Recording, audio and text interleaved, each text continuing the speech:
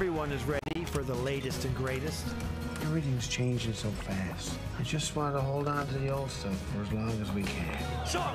Shove! Shove! Shove! We need to talk. Back off, missus. I seen him first. So that is a peek at Son of a Critch, a TV series which takes viewers back to the 1980s in Canada. Yeah, our next guest is somewhat of an expert on the whole story, so please welcome the creator and star of Son of a Critch, actor and comedian Mark Critch. So good morning to you. How are you? I'm absolutely great. It's a real joy to be here. Thanks for having me. Yeah, coming to us from Newfoundland. What's up, Newfoundland? I think you're the first person to ever zoom into our show from Newfoundland, Canada. Are we in the same time zone? I am in the, currently I'm actually in Nova Scotia. So I'm in the Atlantic time zone, but Newfoundland has its own time zone, half an hour later than the Atlantic, which is an hour later than Eastern. So everything's a little more complicated in Newfoundland. It sounds it. I'm lost. We're learning. We're learning something new every day. So you're the creator, you're the star of Son of a Critch, which is loosely based on your life. So what is it about your life and growing up in Canada that you thought, you know what? This sounds like a show. Well, we live in a very small place off the east coast of Canada on an island. And I grew up going to Catholic school, taught by the nuns, could be very scary.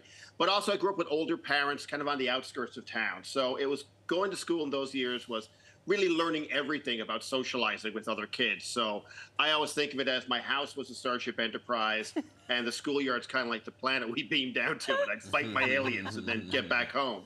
And we have a great cast. Young Benjamin Evan Ainsworth, who was the voice of Pinocchio and Tom Hanks' Pinocchio, plays young me. Oh, wow. And the great Malcolm McDowell, people would know from Clockwork Orange. He plays Mark's grandfather, who he shares a bedroom with. So we have a great cast and a lot of fun. It sounds like it. And you're playing your father on the show, right? So if your father were still alive today, what would he say about the portrayal of you playing him?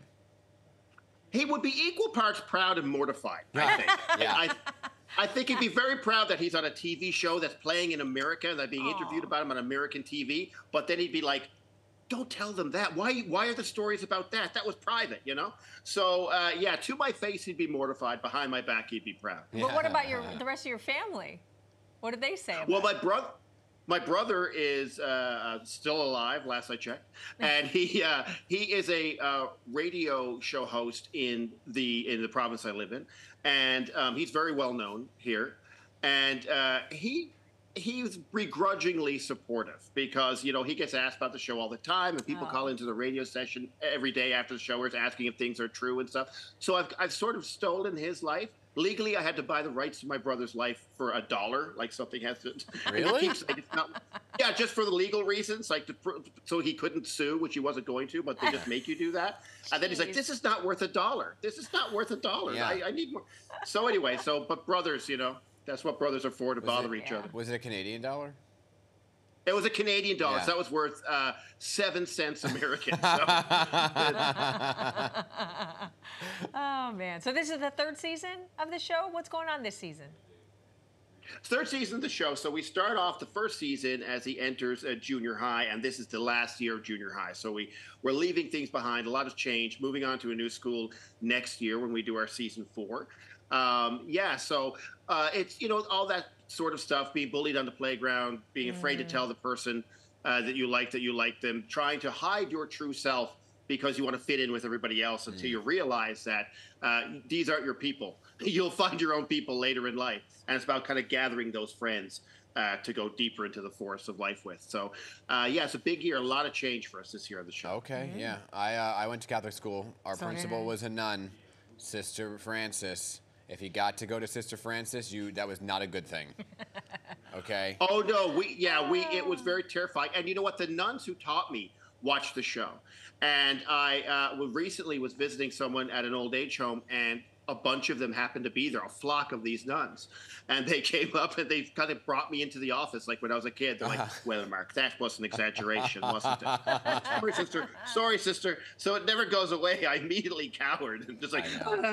I love it. They're great, I love it. Just real quick, Flo, because everything is... Did you have to help with the set and make it look like your house from when you were growing up? Or we took a bunch of pictures from growing up, and the house isn't there anymore, and I sketched it out. And they basically reconstructed my house. A lot of the stuff in the house is furniture from when I grew up, from my parents' house.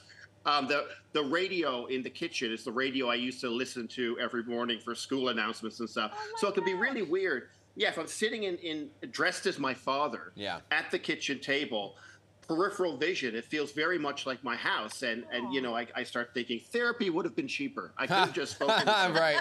I love it. You know? I love it. Mark, so great to meet you. Thanks for coming on. Oh, thank you for the support. It means the world, and lovely chat with you folks. Right back at you.